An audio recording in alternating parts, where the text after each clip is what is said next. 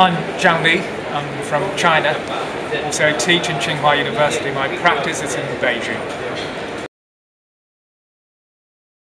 Well, in my opinion, architecture is the setting up of the connection between man and the space, the natural environment. All right.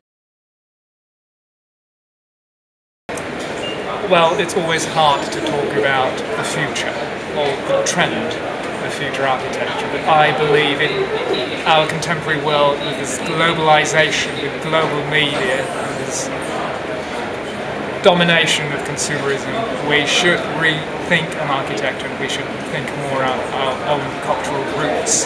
Therefore, architecture should and must be more tolerant. There should be more diverse interpretations of architecture.